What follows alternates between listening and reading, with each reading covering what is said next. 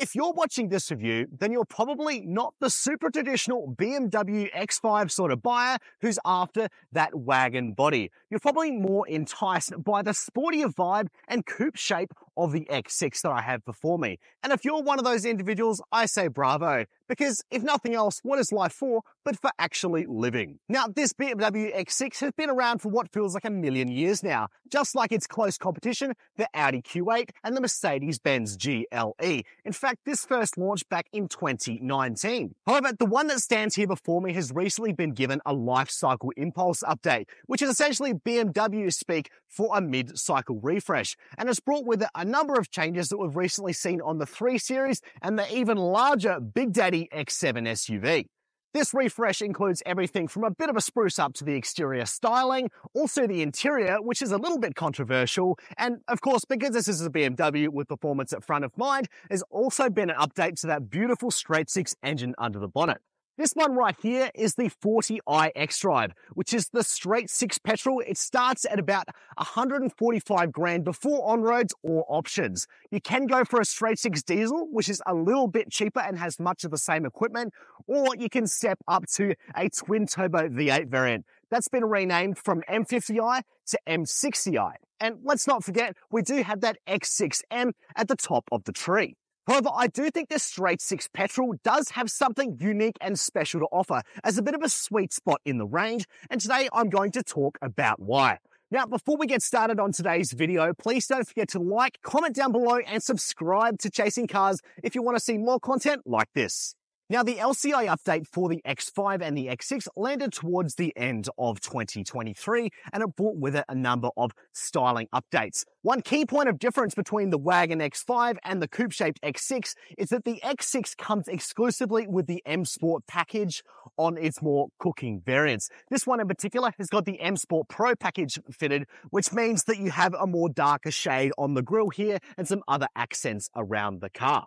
As far as details passed through in the facelift, well, you probably noticed that the headlights are a little bit slimmer, about 35mm slimmer than they were before previously, and you've also got a bit of a redesigned lower bumper here. The changes at the rear are much less. There's a bit of a tweak to the diffuser, but for the most part, it's pretty same old, same old.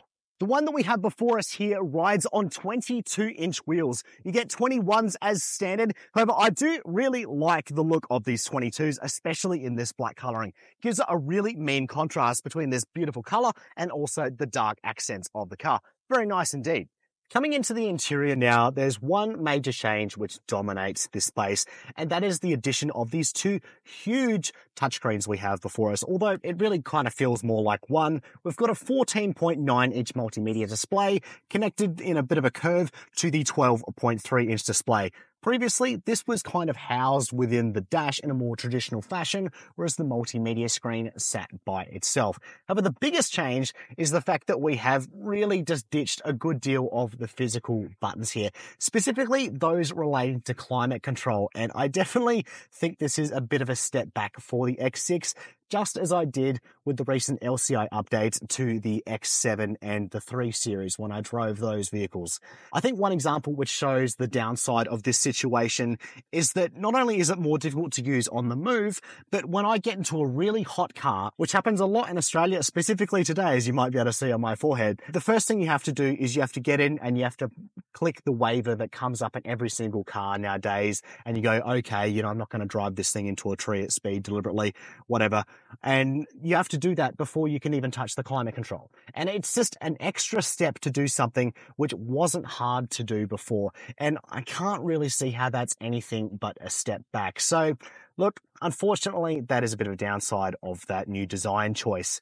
But it's good to see that BMW has still retained the iDrive controller, which is a bit of a favorite of mine, and I think something that makes me enjoy BMW interiors more than Audi or Mercedes-Benz, because you do have that mechanical takeover, so you don't have to be reaching out and taking your eyes off the road more than you would perhaps with this toggle. It also goes beyond convenience in a way. I remember when I was reviewing the BMW iX1, which has recently adopted operating system 8 like a lot of BMWs and this whole new styling suite with the larger screens. However, it ditched the iDrive controller, and one of the people in the comments commented that they have an issue with shaky hands, and as a result, if a car doesn't have an iDrive controller or something similar like Mazda offers, then they aren't really able to use multimedia screens. And that's a really good point. If you're someone who, for whatever reason, doesn't have great control over their hands, or you're just a little bit older, then I think you'll certainly enjoy that staying inside the cabin. As far as using this touchscreen though, well, it's a bit of a mixed bag. I think first of all, when you open it up and you have a look at all the apps that are on offer, it's just information overload, you know? It feels like way too many apps, and it feels like they should really separate these things into more clear submenus with a more clearer design. However, after spending some time with it, it does begin to make some more sense.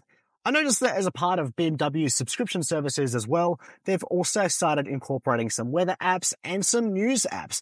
And it's great to see we're progressing the usability of these multimedia screens, but I think we can go further. Like, this is a nearly 15-inch touchscreen. Why aren't we seeing some more entertainment software apps like YouTube or Netflix? You know, like, even though this is a petrol car, not an EV that's going to be spending hours charging up at a public charger, I do think lots of people are going to be sitting, waiting to pick up the kids from school, waiting for a friend to get off the train when you're picking them up. And it's great to be able to have a little bit more multimedia usability with these screens. They're huge, so let's do something with them. Anyway, that's just my 2 cents. As far as build quality goes, look, it's pretty rock solid in here. All the buttons feel nice and clicky. The center console doesn't move all that much. The only thing I will say is that this carbon fiber inlay here, which was going to set you back an extra $1,700, by the way, when you come down to some of the finer details like this hideaway cover, it feels like they haven't sanded the edge here, and it looks really crappy. It looks like someone's just got a bit of PVC plastic or something like that, and they haven't quite smoothed it over. So, I don't know, bit of an interesting addition there. Wish they paid a little bit more attention. Now, of course, BMW offers a multitude of stereos like they do with a lot of their top spec vehicles. This one comes with the Harman Kardon 16-speaker sound system. You get that through an optional package, and I've quite enjoyed using it this week. I don't think it's the best sound system I've ever used, and I think it will cater to a good range of listening preferences. As far as more fundamental things like the seats, these are kind of interesting. You look at the shape of them and you can see they bulge and they weave and there's all these lovely patterns. But I think the end result is something that does feel a little bit too busy. You do have a great range of adjustability though. I will see that. You've got 4-way lumbar adjustment, so you can really get yourself dialed in, but I think it feels perhaps not quite on the ball. Deputy Editor Kurt, for example, was comparing them to his Lexus RX, which has some particularly fantastic set of seats, and I think there is certainly more to be said for the more simplistic design of the seats in that vehicle. It's good to see that BMW has packaged in heated seats as a standard for those up front, but probably equally disappointing that they don't have a ventilating function without going to an additional cost extra package on that one. You also have to spend extra to get heating in the second row on this grade. That's probably more fair enough, and the same goes for getting a heated steering wheel and even some pretty clever things like a heated center armrest and heated side doors. And I think the one that probably blows me away the most is you can get an optional heated and cooled cup holders. That is pretty surreal, but it's there if you want to pay the extra money. Now, I am nitpicking when it comes to the shape of the seats. For the most part, I have found them pretty comfortable. I think my only main criticism is the fact that my head gets pretty darn close to touching the ceiling in this one. It actually was touching the ceiling when I first got in before adjusting my seat. And of course, I think that's partly to do with the fact we have a panoramic sunroof fitted as standard. So perhaps if that wasn't there, that might provide a little bit more headroom. But alas, that was kind of surprising to see in a bigger vehicle like this. But anyway, speaking of headroom, let's jump in the back and see what that's like. Jumping into the back now, and my headroom problem up front certainly gets a lot worse in the back here. My head and hair are rubbing on here, and I think that's certainly more the result of the coupe shape of this vehicle, which might be a little bit disappointing given its size. Perhaps you've got teenagers who aren't fully grown yet, this won't be as much of a problem, or shorter adults, but even still, it's certainly something to consider.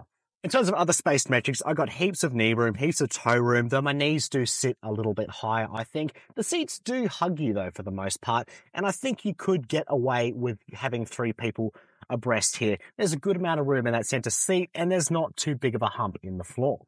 As far as amenities goes, look, we do have the air vents down here, and because this is a 3-zone climate control vehicle, we've got a bit of temperature adjustment here via this third little wheel here. I think it would have been a little bit nicer to see a digital display as we have on some more affordable SUVs out there, but alas, it works anyway. BMW has also fitted this clever little accessory port here, which you can use to put in a number of things, but mainly it's designed to hold an iPad or something like that, and you have a USB-C port here beside it to keep things charged up. It's also an additional 12-volt socket towards the bottom of the floor there, but for the most part, that's pretty much it as far as amenities go. But how does the back seat go with baby seats? So step number 1 is opening the door, obviously. And I think you find that's where our first problem is, because this door doesn't open very widely at all. In fact, to the point where if I put down the baby seat for a second and I come over here, you'll see that me as an adult just standing here would have a bit of a squeeze just kind of getting in the door. So I definitely think there can be some improvement there. But anyway, back to the baby seat. So if I pick it up like so and put it in, it kind of just fits. And I think that's particularly disappointing given the fact that I've already put the front passenger seat as far forward as it can go. Whereas some other vehicles out there, mid-size SUVs that are much smaller than this one, do not have this same issue. I'm not really sure why the X6 is so bad at fitting baby seats in the second row, especially given that adults are able to fit in the back without too much hassle. I suspect it's due to the rear seats being pushed forward a little bit more to maximize that boot space, and also the longitudinal engine taking up that extra front cabin space. But alas, a surprisingly bad mark for the X6 here. Depending on who you are, the rear of the X6 is either the best or the worst part of this vehicle. We open up the power tailgate, of course expected at this price point, and we reveal a 580-litre boot. Of course, that is down on the 650 litres in the X5, but that certainly doesn't tell the whole story. Now, I don't like to give generalizations and say, for example, that the more coupe-shaped or sportback variants of these SUVs have less cargo than their wagon variants. As well, that is generally the case, it often doesn't say the whole story. Now, this one does have a bit of a fairly steep angle on the back, and as a result, you don't have a very tall boot. It does go really quite far in, and this week when I was ferrying my family around and I had my pram in the back, I was delightfully surprised to see that I was able to put it right in the back here and still have plenty of room to put shopping bags and such. So that's certainly a bit of a win, but of course, with those taller items, you are going to struggle. You've got this little extra cargo blind here that can come down here, cover your goods, but I think most of the time this would either be up like this or in your garage out of the way. There are some nice other things back here. You've got a 12-volt socket and you've also got a couple of shopping bag hooks, so that's very nice. But I think the thing that really impressed me about the boot back here is, first of all, I open up this boot lid and it's got a gas strap under there, which is absolutely lovely. But also it reveals that you've got a space saver spare wheel, which is unfortunately a bit of a rarity for this class, but it's great to know you've got that. And on those particularly bad days when you do have to change the tire yourself, at least this gas strap holding this up is going to make the whole exercise just a little bit less miserable. So look, that's certainly very nice. But all in all though, look, I would certainly prefer the boot of the X5. Particularly given that the X5 has a very clever boot because you have that split opening tailgate, which I really love because it's easy to just open up quickly one half of the boot and then put in the rest of your shopping and be on your merry way, instead of worrying about this giant thing smacking into some pipes overhead at a car park. As you would expect for over 2 tons of metal, glass and rubber, this perhaps isn't the most frugal thing on the road, but you might be surprised at how frugal it actually is.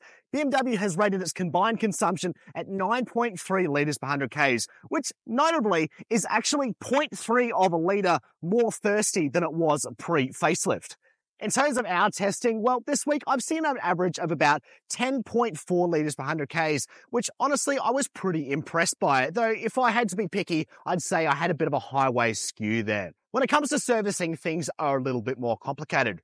BMW's introduced a bit of a different policy where it's more of a service as you go type situation rather than traditional intervals. So In your basic package you get there, it covers you for 5 years and 80,000 Ks worth of maintenance, and that starts at $2,750. You can go up from there, so it adds more things as you go along, but best to look into the details. And finally, BMW covers you with a 5-year unlimited kilometer warranty, which is pretty standard for the industry, though we would like to see a little bit of growth here, of course. So what's it like to drive the BMW X6? Well, I wasn't actually the one to pick this one up from the centre this week. It was my colleague, Zach Adkins. And when he walked through the front door, the first thing he said to me was, "Geez, mate, that is a big beast. Keep an eye when you're driving it." And I can definitely see what he means.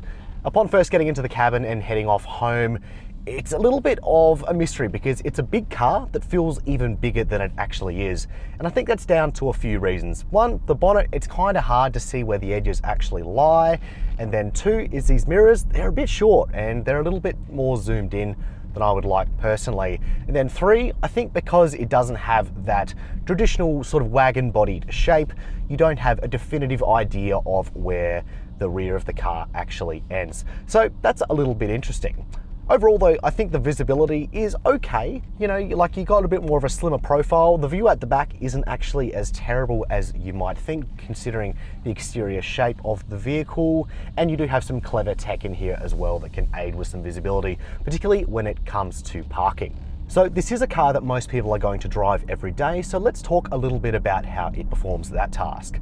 Now, yesterday I actually had the day off. I was looking after my little girl who's not very well at the moment, and this was the chariot which I used to ferry her to and from the doctors, which I find is always a good test for a vehicle like this because it's a time where you want to have a ride that's comfortable, you want to have a cabin that's also quite quiet.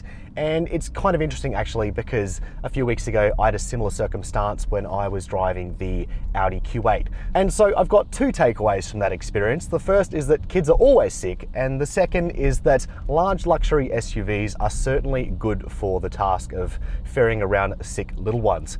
Because for the most part, the X6 was pretty good at its task. The cabin is quite hushed, and especially I noticed when I was on the highway, this thing was just an absolute dream. When you've got those loud trucks around you, people with modified exhausts, none of that is really all that relevant to the interior of the BMW X6. It blocks them out and you can just get on your merry way. The ride on the highway is also pretty good for the most part. It's fairly well resolved, if perhaps not the most resolved in its class. I do think that Q8 I drove the other day was perhaps just a little bit more resolved in that regard.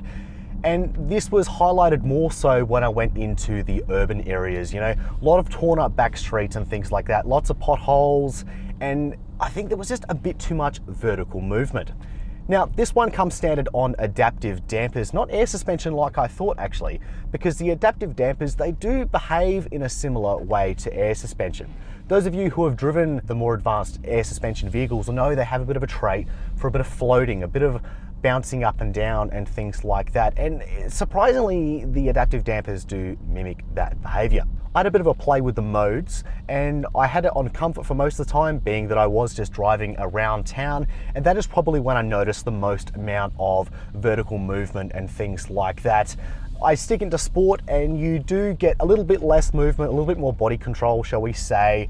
Though obviously there is that trade-off for a more harsher ride. And I don't think that when you flick back from the sport mode to the comfort mode that you necessarily get that trade-off in having more comfortable suspension in relation to how much body control you lose, if that makes sense. And I think what this boils down to is the BMW is obviously trying to be the most athletic of the German trio. The others, of course, being the Audi Q8 and the Mercedes-Benz GLE.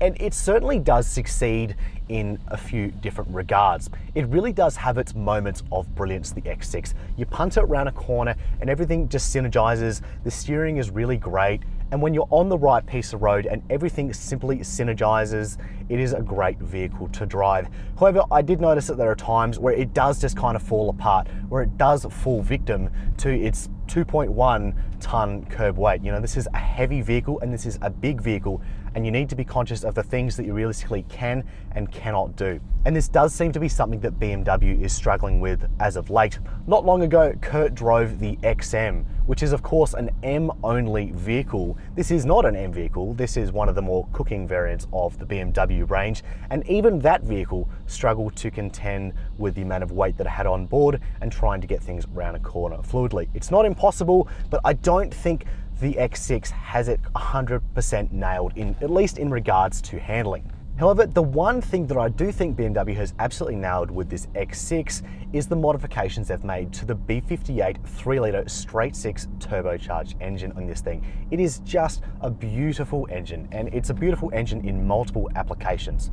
In the recent update, it's now producing 280 kilowatts of power and 520 newton meters of torque, giving it an increase of 30 kilowatts and 70 newton meters. And those are pretty significant increases, and I don't think that as a result of the increased power that it's reduced drivability. This is still a beautifully smooth engine. And one of the reasons for that is also the fact that they've tied in a 48-volt mild hybrid system, and it's actually a proper one. It's not one of these silly ones that doesn't actually do much. It sits between the engine and the 8-speed transmission, and it's capable of providing an additional 9 kilowatts of power and 200 newton meters of torque. These are the mild hybrid systems that we like to see. And of course, because it's an electric motor, you can also add that 200 newton meters of torque pretty much instantly, and it really does give you some beautiful shove off the line while still giving that straight-six engine the time to breathe at those higher RPMs. And when all of those things work together, you really do get something that's quite magic.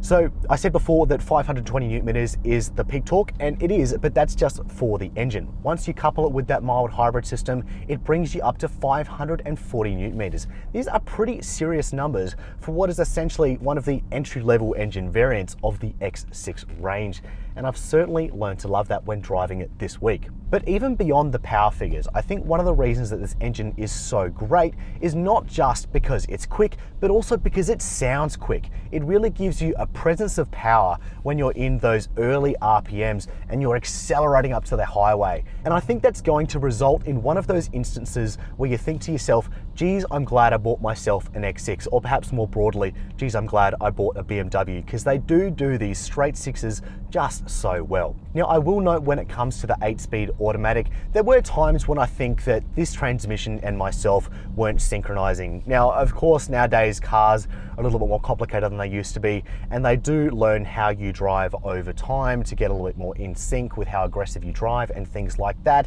But I do think that perhaps when I was in sport mode, it could be a little bit more on the ball and it hung onto gears just a little bit too much. And on the odd occasion, I did find myself putting it into manual mode. So, you know, perhaps there could be some improvements there, though I certainly don't think it's a devastating reality of the X6.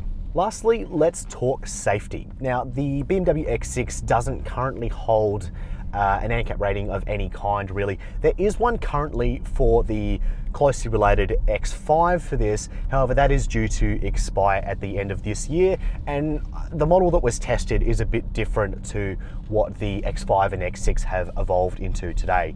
In the latest update, BMW has added a few extras, such as more advanced AEB, which is more capable of detecting pedestrians, cyclists, and also when you're turning across traffic, junction AEB, that's often referred to as. You also have an exit warning, which is really great for kiddos that are jumping out into traffic and things like that, so you've got more of an idea of when things are coming along. In terms of the calibration of the safety systems, for the most part, I've found them to be pretty good. You know, they're not too intrusive. I haven't really had anything beep at me. The times when they have beeped at me is when they probably should beep at me.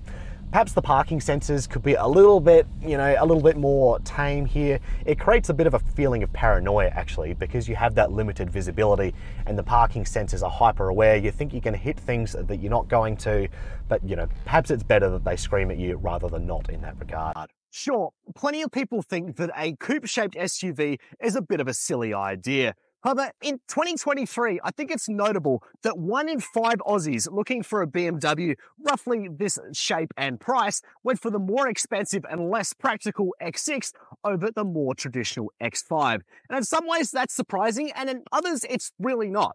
You see, in Australia, we're a very conservative bunch, especially in our buying tastes.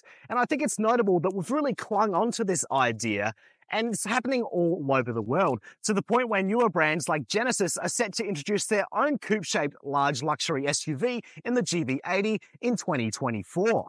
Personally, as a family man, I place a high value on boot space, and I'd rather pocket the $6,000 extra that it costs to go for the X6 40i over the X5 40i and put that into something like accessories or, maybe a nice holiday. However, after spending some time with the X6 this week, I can certainly see the appeal of its more unique shape, and depending on your situation, its drawbacks and practicality may not even really affect you. But all that aside, I do think the LCI update has been a bit of a mixed bag. Exterior-wise, I think it looks markedly better. Same for the interior, though I do think that space has lost some usability in a bit of a pursuit of fashion. And I think that once buyers leave the showrooms and get these things out onto the open road, they may not actually find that that payoff is worth it, at least in my opinion. I'm also not entirely sure that even after the power and handling updates, that the X6 meets the brief as a more sporting plus-size large SUV that its visual appearance seems to allude to. It doesn't really seem to be as buttoned down or have the fluidity when you're on the move to really reach that dynamic excellence that we've seen in some of BMW's other vehicles. Also, in an era where we're transitioning towards electrified vehicles, it's a bit of a shame that BMW hasn't offered a plug-in hybrid system for the X6 like they have the X5. Audi has made some inroads in this space recently by introducing a plug-in hybrid version of their Q8. As far as fully electric vehicles, well, this one doesn't really have an equivalent. We do have the iX, but nothing in this sort of form factor as of yet. So I guess it's a bit of a wait and see exercise for that one. However, there has been one thing which I really love from this latest update, and that is that straight six engine. I think they've managed to improve it without compromising its drivability, and it does bring the X6 40i into a bit of a place where it's kind of a happy medium before your more traditional driving around, everyday commuting sort of engines, and the M60i twin-turbo V8 engine, which is going to cost you an extra $34,000. So you get a good step up in performance for only a little bit extra cash. But anyway, those are my thoughts on the X6. Do you own one? Are you keen to jump into one of these? Let me know in the comments section down below. Don't forget to like and subscribe. But for now, that's all. Thanks for watching Chasing Cars.